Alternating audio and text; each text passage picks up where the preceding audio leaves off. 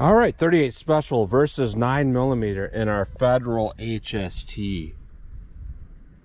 And I'm doing this test because I had quite a few requests to test this HST in a 4-inch barrel because pretty much nobody's done it. I think Mr. Guns and Gear did it, but his results were a little bit, questionable because I think he had more velocity in a snub nose than he did in the 4-inch barrel. But on the other hand, that does make sense that you would not get much of a velocity increase because the way this is loaded is it's all the way down in the case. So what you're essentially doing is you're putting your case capacity down really low, which means that you're not using a lot of powder to get the pressure that it has, and that's a +P pressure. So essentially what you have is a round that is very efficient in a short barrel, but it's about half as powerful as a lot of the 38 Special +P rounds out there. So what I wanted to do to make this as fair as possible is to use a 147 grain standard pressure for the 9mm because it's using pretty much the same concept.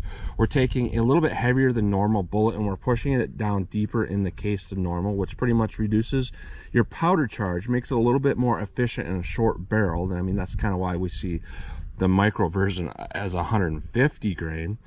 And it makes it more efficient, less recoil, less flash between the two of these, but it does reduce your power a little bit. So this right here is actually rated out of a 4-inch barrel at 890 feet per second, and this is rated out of a 4-inch barrel at 1000 feet per second. So what we're going to do is we're going to use different barrel lengths here to try to test them.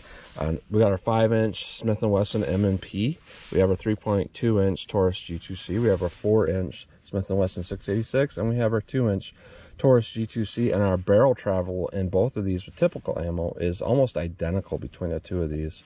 That's why I chose these particular barrel lengths. So what we're going to do is we're going to go through the chronograph. We're going to see what kind of velocity and accuracy we get at the same time. And just be forewarned, all I'm basically going to do today is a gel test, and I think I might throw a few at the gong at 25 yards, but pretty much just a gel test today to see how these two compare to each other. So let's get started with the test and see how they compare. All right, I'm about 5 yards from the target, 4 yards from the chronograph, and I'm going to start with the short barrel of each round and then work my way up to the longer barrel of that round. And because I have a limited supply of those 38 Special rounds, I'm just going to do three velocity reads on each, and we'll see what we get with the shorter barrel 3.2-inch with this 147 grain 9mm. 989, 990, 981, and I could tell from right there this is a really accurate round. Our point of aim and impact is good, and our velocity is good, for being rated at 1000 out of a 4-inch barrel. This little pistol, that's not bad. Let's see how the longer barrel compares. All right, 5-inch barrel. Theoretically, our increase of velocity should not be significant, but we should still see some. Let's see how this does. 1040, 1043, 1061, pretty decent. Very low recoil, very good feeling round. Let's see how that 38 Special compares. All right, 38 Special rated at 890 feet per second out of a 4-inch barrel. Let's see what we get out of this 2-inch barrel. 826, 835, 812, so about what you might expect, not much recoil at all. Let's see how the 4-inch barrel compares. All right, 4-inch barrel rated at 890 feet per second. Theoretically, we should get around that and not much more than what we saw of the 2-inch barrel, but let's see what we get. This is what everybody wanted to see right here.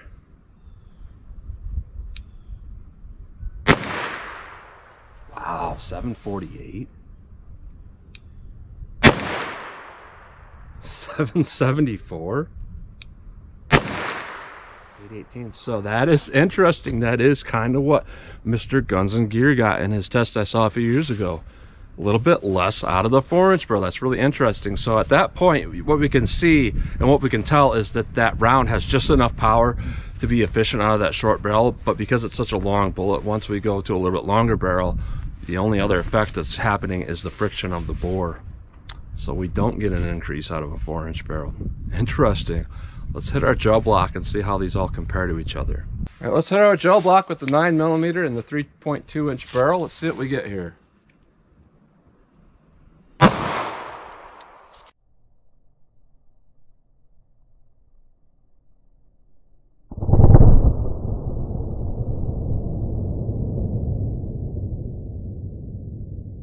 All right, that's pretty impressive.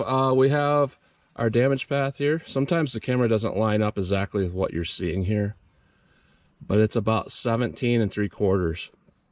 And our leading edge of that bullet is about 17 1/4. That is a lot of penetration, and we have decent wound right here, wound path. I like to call it a damage path because it's not really a wound. This isn't alive, but that's decent. That's pretty much what you're gonna want. That looks like good expansion too. Let's try the 4-inch barrel. All right, 4-inch barrel. I'll try to hit a little below that and see what we get here.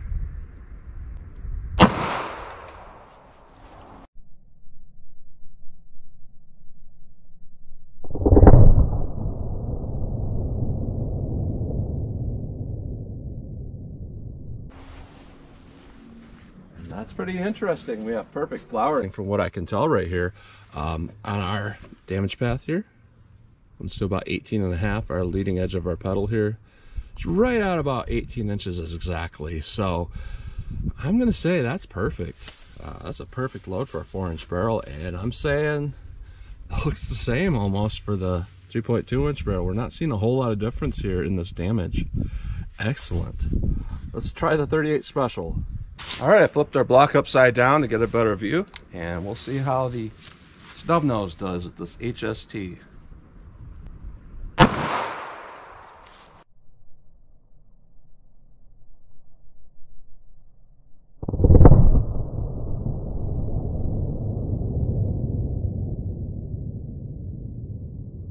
Chips away a lot of denim.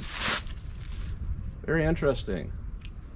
That's the first thing I'm noticing, and that makes a whole lot of sense because that is a big old hollow cavity, but we took this big chunk of denim right out.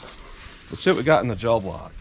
So what we got in the gel block here, our damage path comes to about 10.5. Our leading edge of our pedal is 9.5. So that's severely under penetrating. That's like you know, half of what we saw with that 9mm.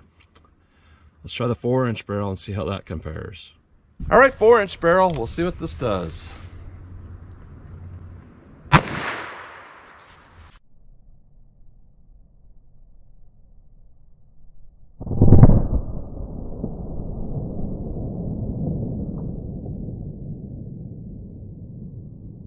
So it is quite interesting that what we got with the 4-inch barrel is actually a little bit deeper penetration here. Our damage path comes to about 10 3/4, the leading edge of our bullet about 10 1/4. It's still under penetrating, but that's interesting because we're hitting with less velocity, but we're going deeper. That typically means less expansion, but from what I can tell here, it doesn't look that much less expanded. So I'm gonna say that's not ideal performance for a 38 Special. We definitely get a lot better loads, but that is a very efficient load. They're pretty much pushing your efficiency as far as it can go if going to a 4-inch barrel is going to decrease your velocity. But let's hit the gong and just see how these rounds compare to each other anyways. All right, let's try the short barrel first. I only have a couple rounds of 38 for each gun, but let's just go right to single action. See if I can hit this. Dead center. That's a decently accurate round out of a snub. Let's try the 4-inch barrel. All right, we'll do the same thing in the 4-inch barrel here. Single action, finger tip on the trigger.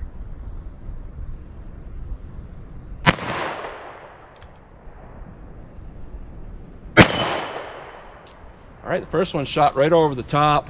I lowered my aim down to the bottom of the plate and it hit pretty high.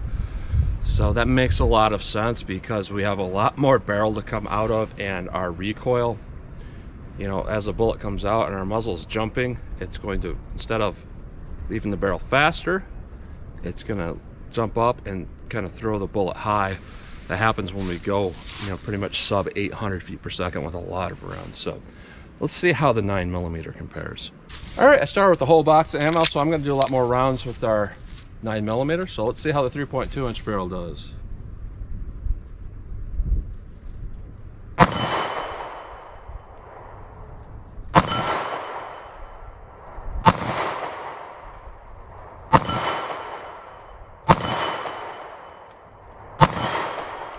Decent.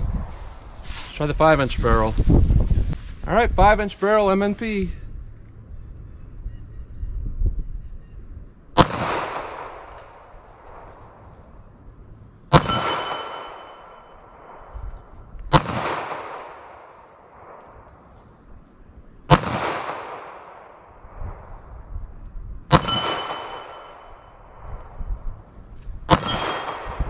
Alright, not as good. That could just be me, but I had a pretty good sight picture on that. So what I'm going to say is, it looks like, from my subjective analysis here, it looks like both of these did better out of short barrels. Obviously the 38 Special did. But the 9mm, we had a little bit more penetration with the shorter barrel, I believe. And our accuracy seemed perfect point of aim and impact. As we're with the longer barrels, we're seeing a little bit of something where they're kind of jumping up. So I'm gonna say, that 147 grain 9mm, even if you don't get the micro version of the 150 grain, I'm guessing the 147 grain is pretty similar, and it did excellent out of a micro pistol. So overall, I'm gonna say the 9mm absolutely crushed this one. That 38 Special round is terrible, in my opinion. Yeah, it has low recoil. It's very efficient out of a short barrel, but I'm not necessarily liking what I'm seeing overall. And considering, Underwood, a Buffalo Bore 38+P round is double the energy of that one, and 50%. It's 50% less powerful than your typical 38+P, like Remington Federal Winchester +P. So I don't know here. Not particularly great, I would say. And I kind of came to this analysis when I did water jug testing with this round a couple years ago. I think there's a lot better out there. And I had some people argue with me, no, the HST 38's the best. Well, I don't think it is, honestly. But that's my opinion, so that's what you get today. So as always, comment, share, and like, and thanks for watching.